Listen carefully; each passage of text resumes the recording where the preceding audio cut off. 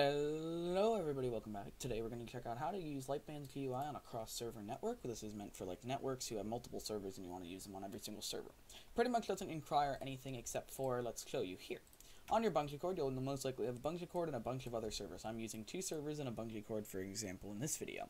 On your bungee cord, normally you would put LiteBans under here. That's not what we're doing. You want to remove it from here, make sure your data and bands are on a MySQL database to start. The reason for this is because then you can sync it with your Spigot servers without moving anything. So on your hub servers, you're going to install LiteBans and LiteBansGUI public or on any server. So any server you want to use, you're going to install that. Here, you're going to make sure sync is true, bungee cord's false, sync broadcast is true, sync notifications is true. Then you're going to set your server name. This is going to be the server name for me. It's going to be hub.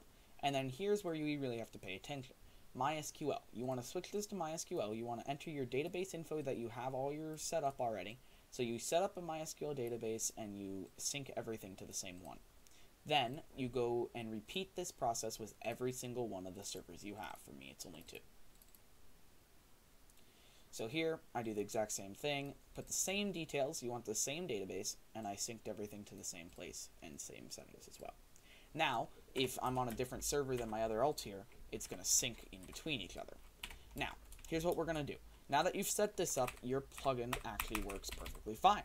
If you punish for Noodle0711, and you warn him or permanent mute him, it will work cross-server, which is very cool. So your bands will sync, the plugin will work, and you're all set. So it's pretty easy to figure out. You just connect everything via MySQL database, and then you get to use it just like you would normally do. So, you know, gonna mute him for advertising on LiteSpan, gonna ban him, and temp mute him, and server mute, and ban him for an hour. So it works pretty easy. It's all cross plugins. So if my account was on the other server, I would be getting these notifications. I would be getting everything that you normally get on this server.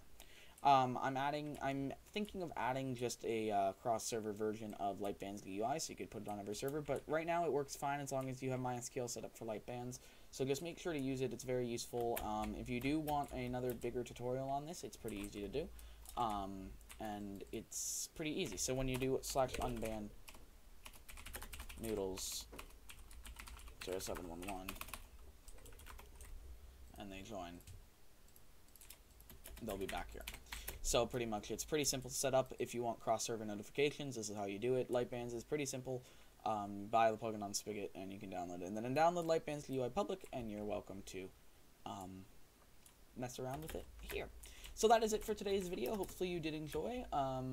Everything works as is. It all is good. I'm going to go ahead and punish Noodle0711 for a permanent ban. There you go. Permanent ban.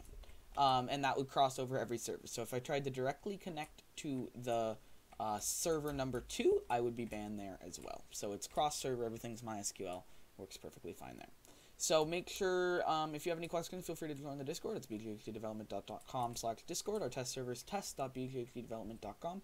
Thank you so much for watching today's tutorial video. If you have any questions, please feel free to join.